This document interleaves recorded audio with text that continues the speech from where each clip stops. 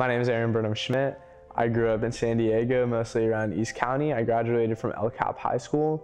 I currently attend the University of California, Berkeley, and I'm studying applied math with a concentration in computer science, and I'm going to pick up a minor in bioengineering. So I would describe my time at Grossmont College as very exploratory and self-developmental oriented. And really what I mean by that is that maybe I didn't explicitly come in with the intent to develop myself further, but I feel that the situations that Grossmont put me into. So an example of that is like the diversity that Grossmont enjoys as a result of its surrounding community. I had not interacted with nearly as many cultures as I had prior to coming to Grossmont. And that was something that really made me think about the way I am as a person and how my culture has affected me. So I think my crowning achievement at Grossmont College was in my last semester. I took 19 units, got all A's, so that was a really big accomplishment for me. I hadn't gotten all A's except for my first semester when I got here. And then after that, being the director of publicity for ASGC, I created a marketing plan for it. I'd never created a marketing plan before, but it was a very good experience. They're currently in the process of implementing that right now. I've had some correspondence, which feels really good. I organized a research symposium as the vice president of leadership for Phi Theta Kappa. I'd never organized an event before.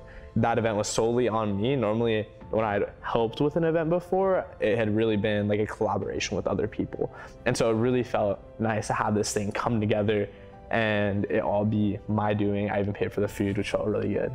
And then continuing to affect my community and impact it positively as an outreach ambassador.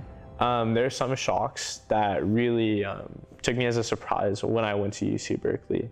I think UC Berkeley is very renowned and it's a very world-class institution, so there are a lot of people that are very well known from there. We wouldn't have particle accelerators without UC Berkeley. And I think naturally that draws a different type of people than what I'm used to here. I feel like my core group of friends was very diverse at Grossmont College, whereas now my core group of friends comprises of people that like their dads were the owners of like $10 billion companies. And things like that really came as like a culture shock to me personally. And there's really nothing Grossmont College could have done to prevent that.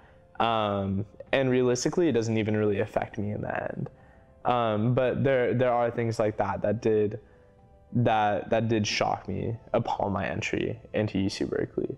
And especially as a low income student myself, that's something that was like it made me feel a bit alienated for a bit, I guess you could say. But in terms of academic rigor, I feel that my accomplishments and my grades at Grossmont College were indicative of how I'm going to continue to perform at UC Berkeley. I don't actually feel like I'm unequipped to take my classes there. Honestly, I don't feel like I used that many resources while I was here. I was always just like the type of person to like do everything on my own.